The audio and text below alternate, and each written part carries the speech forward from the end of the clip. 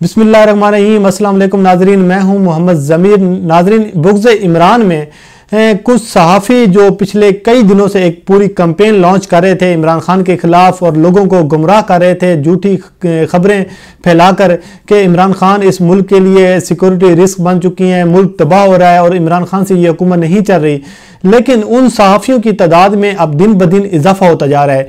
یہ جو بغض ہے یہ بھی بڑھتا جا رہا ہے، لیکن اب یہ جو صحافی ہیں، یہ جو کمپنی ہیں، یہ آگے چلیں گے نہیں چلیں گے، لیکن عمران خان ان تمام صحافیوں کو مات دے کر وہ جو عوام کا جو مشن اور جذبہ لے کر آئے تھے، عوام کی خدمت کے لیے ریاست مدینہ کا جو مشن لے کر آئے تھے، اس کے لیے وہ دن رات جو کوشش کر رہے تھے، تو اس کے جو نتائج ہیں وہ اب عوام تک بھی پہنچانا انہوں نے شروع کر دی ہیں، جس کی ہم آگے جا کر بھی بات کریں گے۔ تو اس ویڈیو میں آج ہم ڈسکشن کریں گے کہ وہ جو کمپنی ہے ان نام نہاد وظیفہ خور صحافیوں کی، اس کا مستقبل کیا ہوگا۔ تو ان تمام تر ایشوز پر بات کریں گے۔ ہمارے ساتھ موجود ہیں نوجوان صحافی ہیں مغیث علی سر، آپ کو بہت بہت شکریہ وقت دینے کا۔ مغیث صاحب، آج سلیم صافی صاحب نے ایک کالم لکھا ہے کہ یہ کمپنی نہیں چل سکتی، اور اس میں انہوں نے عمران خان کے خلاف وہ پورا ایک سینیریو کریٹ کرنے کی کوشش کی ہے کہ عمران خان ایک ناکام ہوئے ہیں، اور جو عمران خان کو بڑی دھوم دھام سے لے کر آئے تھے، تو اب وہ خود بھی پریشان ہے کہ عمران خان کو اب ان کو کیا کیا جائے۔ تو ان کا یہ کہنا تھا کہ یہ جو کمپنی ہے، عمران خان کو انہوں نے بیس بنا کر کہا ہے کہ یہ کمپنی اب نہیں چل سکتی۔ تو آپ اس پر کیا کہیں گے؟ بہت شکریہ ضمیر بھائی آپ کا۔ ضمیر بھائی، پہلی بات یہ ہے کہ صرف ایک کالم کی بات نہیں ہے، یہ جو پورا سینیریو ہے یہ پورے 1.5 ماہ سے چل رہا ہے۔ جب سے عمران خان کی گورنمنٹ آئی ہے اس وقت سے یہ چاہ رہے ہیں کہ جو صحافی ہیں انہوں نے کہا کہ یہ واقعی کمپنی نہیں چل سکتی۔ آپ نے دیکھا کہ مولانا فضل الرحمان لانچ ہوئے، وہ ایک ان کا جو معاملہ تھا وہ سارا ختم ہوا۔ اس کے بعد آپ نے دیکھا کہ یہ آٹا بحران اور یہ چینی بحران، مافیا، سارا کچھ لے کے آتے آتے بات اب پہنچ گئی ہے کمپنی کی۔ لیکن یہ کالم لکھا گیا سلیم صافی نے، میں نے بھی پڑھا ہے، اس سے کا جو ریفرنس دیا وہ دیا انہوں نے سہیل ورائچ صاحب کا ریفرنس، جو پہلے انہوں نے لکھا تھا، پہلے لکھا ہے۔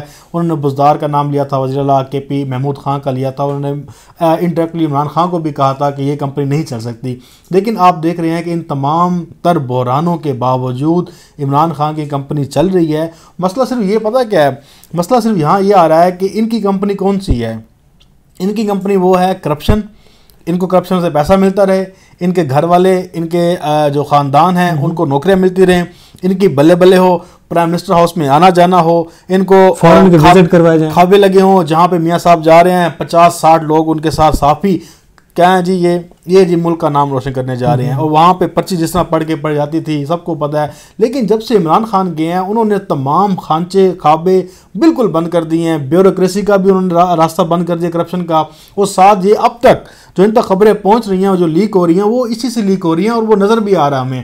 اور جو آج کا کالم لکھا گیا ہے کہ یہ کمپنی فلاپ ہو گئی ہے، یہ اس کی دوسری قسط ہے۔ جو مولانا فضل الرحمان صاحب کے جو دھرنا ہوا تھا، جنہوں نے عمران خان سے امیدیں لگائی ہوئی تھی، مولانا فضل الرحمان سے امیدیں لگائی ہوئی تھی، مطلب حد تو یہ تھی کہ مولانا فضل الرحمان سے امیدیں لگا لی کہ ڈی چوک پہ گئے اور یہ حکومت ختم ہو گئی، لیکن بعد میں پتہ چلا کہ مولانا فضل الرحمان کو خود یہاں سے جانا پڑا، ان کے ساتھ پارٹی ہاتھ کر کے سب کچھ کر کے، یعنی کہ ہمیں یہ بغض عمران میں مولانا فضل الرحمان قبول ہے بالکل۔ اس کے بعد آپ نے دیکھا ہوگا کہ جو پاکستان کے آرمی چیف کی ان کی ایکسٹینشن کا معاملہ تھا، 2 اداروں کو آپس میں لڑانے کی کوشش کی گئی کہ عمران خان خود جان بوجھ کر یہ سارا معاملہ کر رہے ہیں، آرمی چیف کو متنازع بنا رہے ہیں، انہوں نے کہا کہ آج گئی حکومت کل گئی، یہ گئی وہ گئی۔ لیکن یہ جو کمپنی نہیں چلنے والی، یہ عمار مسعود، یہ سلیم صافی، سہیل ورائچ، اس طرح کے بہت سارے پھر رہے ہیں، بہت سارے نام ہیں، وہ آپ مجھ سے بہتر جانتے ہیں کہ طلعت حسین، حامد میر، لمبی ایک فہرست ہے جن کا ایک ہی پروپیگنڈا ہے۔ اور سب سے بڑی بات اس میں مجھے یاد ہے، جو میں پہلے آپ سے ڈسکس بھی کر رہا تھا اور آپ بھی بتا رہے تھے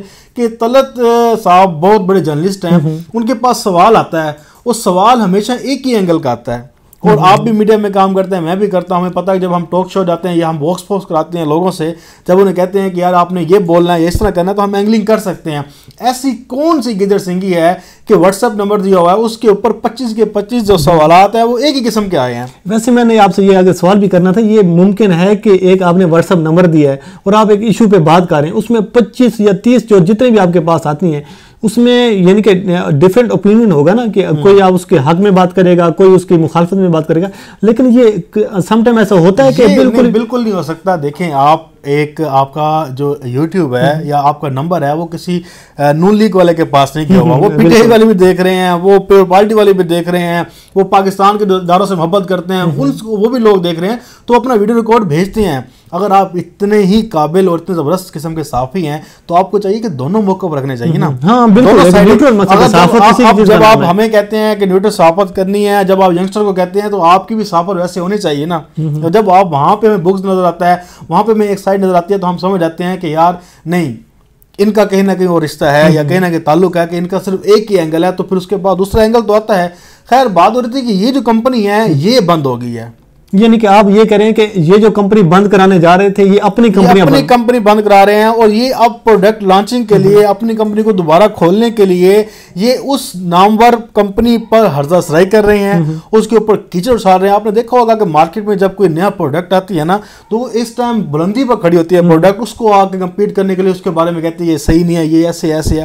تو اب اپنی نواز شریف تو آپ کو پتا ہے کہ باہر چلے گئے ہیں, وہ کمپنی ان کی بند کر کے, مریم ویسے جا رہی ہیں, شہباز شریف ویسے دھوکہ دے گئے ان کے, اور انہوں نے کہا کہ اب کیسا کیا جائے گا, ایسا کیسا کوئی سسٹم لایا جائے جن سے ان کی کمپنی دوبارہ سے شروع ہو جائے. لیکن فی الحال ان کی کمپنی بند ہے. نیکسٹ دیکھتے ہیں کہ یہ اس طرح. اچھا نہیں مغیث صاحب, دیکھیں آپ بھی اسی فیلڈ سے, آپ کا تعلق ہے نیوز سے. اچھا یہ بتائیں کہ کل عمران خان نے ایک بہت زبردست پروجیکٹ لانچ کیا 70 لاکھ خواتین کی کفالت کا, یقیناً ایک بہت بڑا پروجیکٹ تھا. اور اس میں جو سب سے زبردست بات تھی جس کو میں بھی اس کو اپریشیٹ کر رہا ہوں کہ اس میں شفافیت کو برقرار رکھا گیا ہے کہ بایو میٹرک آپ کے اکاؤنٹس ہوں گے, آپ کے اکاؤنٹ میں ٹرانسفر ہوں گے, سب کچھ ہوں گے. لیکن یہ جو 70 لاکھ خاندان, غریب خاندان, یہ جو کمپنی ہے یہ ان کی توجہ حاصل کرنے میں ناکام کیوں رہا ہے؟ میں ضمیر بھائی ہر جگہ پہ ایک مثال دیتا ہوں, اور اکثر میں اپنی ویڈیوز میں بھی کہتا رہتا ہوں کہ ایک مکھی ہے نا, اگر وہ دیکھتی ہے سب سے اچھی چیز چھوڑ کے کسی گند پہ بیٹھتی ہے نا, تو یہ قصور مکھی کا ہے کہ اس نے اتنی زبردست مٹھائیاں چھوڑ کے گند پہ بیٹھ گئی ہے. تو ہمارے میڈیا کا مسئلہ پتہ ہے کیا ہے کہ عمران خان کی کفالت کا کوئی, اگر کل میں نے دیکھا جو انہوں نے تقریر کری تھی, انہوں نے کہا تھا کہ اس پیسے کے تھرو جو گاؤں میں خواتین رہتی ہیں وہ انہیں گائیں دیں گے, بھینسیں دیں گے, انہیں وہ آگے اپنے بچوں کو فیڈ کریں گے. ان کا مطلب یہ تھا کہ یہ گائے بھینسیں جو ہیں ان سے دودھ جو آئے گا. یہ جو پروجیکٹ تھا جس میں میں بات کروں کہ یہ جو ہمارے وظیفہ خور صحافی ہیں, کم از کم کل ان کو غریب خاندان پہ تو سیاست نہیں کرنی چاہیے تھی. لیکن مسئلہ صرف کیا ہے, وہی میں کہہ رہا تھا کہ یہ وہ سب پازیٹیو چیزیں چھوڑ کے نا اس گند پہ بیٹھیں گے, اس نیگیٹو چیز کو دکھائیں گے کہ جس سے ہیجانی کیفے پیدا ہو, ملک میں انتشار نظر آئے کہ آج حکومت گئی, کل گئی, بس کچھ نہیں ہو رہا, بس لیٹ گئے, مر گئے, نواز شریف آئے گا ملک بچائے گا, اس ملک میں کوئی دوسرا لیڈر پیدا نہیں ہوا, زرداری صاحب آئیں گے وہ اپنے ملک چلائیں گے, سب کچھ. تو یہ سارا جو طریقہ تھا دیکھنے کا, جو مطلب میڈیا نے بھی چاہیے تھا کہ اس کو پازیٹیو طریقے سے دکھاتا, لیکن آپ کو پتا ہے کہ جب بغض ہو تو اس کا تو علاج نہیں. اب یہ دیکھیں, ہم نے یہ دیکھا کہ سہیل وڑیچ صاحب نے کالم لکھا کہ یہ کمپنی نہیں چل سکتی. اس کے بعد عمر منصور صاحب نے, آپ کو یاد ہوگا, کالم لکھ دیا تھا اسی کسی. اب سلیم صافی نے بھی یہ لکھ دیا. اب آپ کو کیا لگتا ہے کہ کل حامد میر صاحب پھر قلم پکڑ لیں گے؟ حامد میر صاحب کا اب میں ان کے بارے میں کیا کہوں, لیکن حامد میر صاحب واقعی جو ہے نا وہ کچھ باتیں ایسی کر جاتی ہیں کہ جس کے بعد ان کے اوپر کچھ نہ کوئی تنقید کرنا بنتی ہے. وہ کیسے, اب دیکھیں کوئی بندہ ہے وہ مرتا ہے یا کوئی زندہ ہوتا ہے, کچھ ایسی بات ہو, کہتے ہیں مجھے وہ 3 بندے بیٹھے تھے ان میں سے 2 نے یہ بات کی, اور آج تک نہ وہ 3 بندے ملتے ہیں, نہ 2 بندے ملتے ہیں, نہ وہ حکومتی ذرائع ملتے ہیں, نہ حکومتی. حامد میر صاحب کی بہت سی خبریں جو فیک نکلی ہیں. حامد میر صاحب پہلے عمران خان کے بہت قریب تھے, لیکن حامد میر صاحب کا سب سے بڑا مسئلہ یہ رہا ہے, ان کی کریڈیبلٹی اس لیے خراب رہی کہ انہوں نے حکومتیں گرا دی تھیں.